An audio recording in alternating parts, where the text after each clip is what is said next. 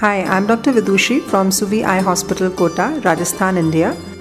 In this video, we describe the use of premium IOLs, that is toric and multifocal IOLs, in the presence of compromised capsular integrity. The advantages of these IOLs are well known, and they can be used in selected cases even when the capsule, especially the anterior capsule, is torn. This is the first case where a toric IOL is being implanted in a case of a traumatic cataract.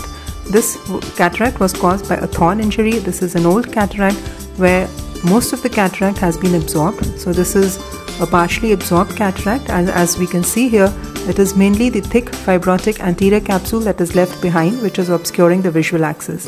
So we make the side port and the main incisions. The capsule has been stained for better visibility, and because this capsule was so thick and fibrotic, we had to use Avana scissors to actually cut the fibrotic anterior capsule. A shimmering ring has been formed here.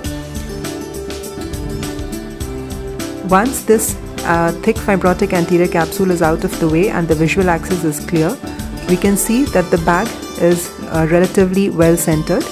We implant a toric IOL here with a cylindrical component of 4.5 diopter cylinder to correct a corneal cylinder of about 3 diopters. The crucial thing to see in these cases is that despite the torn anterior capsule and capsular injury, the capsular bag should be well centered at the end of the surgery so that it ensures good centration and stability of these premium IOLs. After implanting the IOL, we remove the remaining parts of the shimmering ring and the fibrotic anterior capsule using various maneuvers, including visco expression, to remove it from the anterior chamber so that we have a good and clear visual axis post-operatively. After doing all these maneuvers, we again ensure that the toric IOL is well aligned and is along its intended axis. At the end, we have to remove the viscoelastic that we have used in the capsular bag as well as from under the IOL.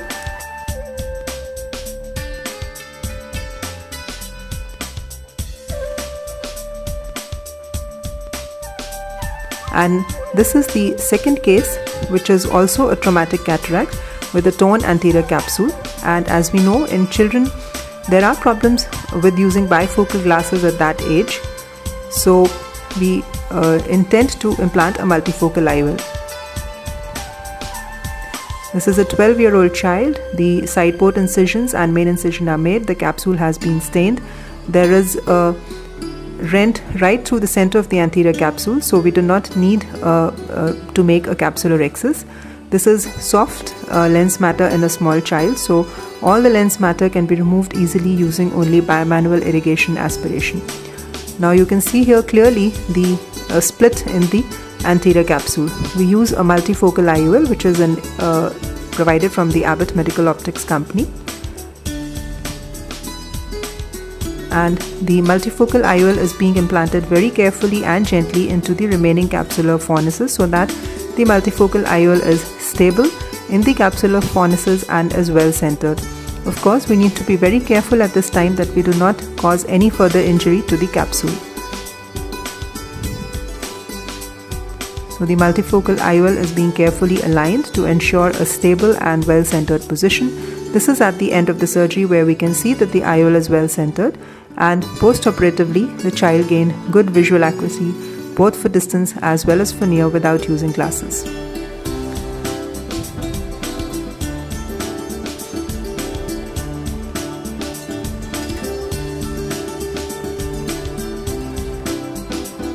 So it is a good idea to use multifocal IOLs in selected cases to ensure that the children of this age can remain spectacle free, as they may have real problems in using bifocal glasses.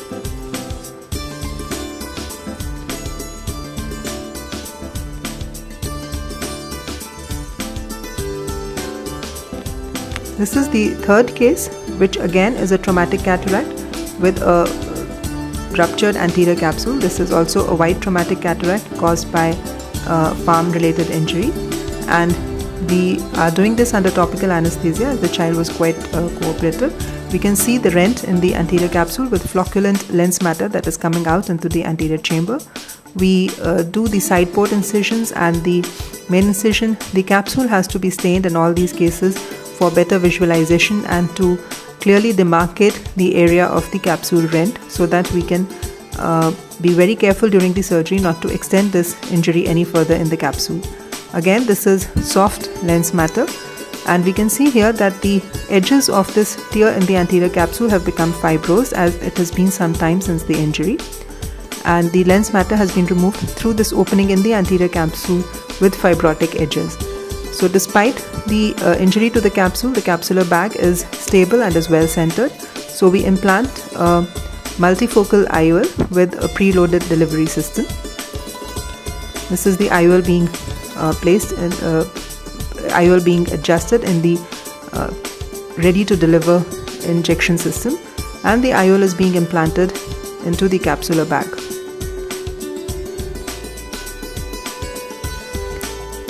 So like for any other multifocal IOL, we have to ensure that it is well centered. After the IOL implantation, this fibrotic edge of the capsular end is tackled, and we convert this opening into a good anterior capsular axis so that there is no obscuration of the visual axis post-operatively because of the fibrotic edges of the capsule tear. This is the end of the surgery with a very well centered multifocal IOL, and then we remove all the viscoelastic from the anterior chamber and from under the IOL and implant moxifloxacin as a routine practice. This is the happy child at the end of the surgery with a very good post-operative visual acuity, both for distance as well as for near, without the use of glasses. So again, I would emphasize that in children it becomes very important because they may have problems using bifocal glasses. So to summarize, it is extremely important in these cases to have a good preoperative discussion with the patient to ensure that the patient has reasonable expectations, and to let him know that despite all our efforts, they may still have to wear glasses. So thorough preoperative counseling, a good evaluation of the case, accurate biometry like in all premium IOLs like Toric and Multifocal will ensure that we can give a good result. Intraoperatively, the IOL has to be implanted in the capsular fornices so that we have maximum support and there is good centration at the end of the surgery. If there is any vitreous in the anterior chamber, we have to tackle it, as vitreous may cause decentration of the IOL even post-operatively. And if needed, we can use a capsule tension ring or capsular support system. Also, post-operatively, we need a careful follow-up to evaluate the IOL centration, and if there is any need later on to manage the sequelae like PCO or decentration, etc., to ensure that the visual results remain good.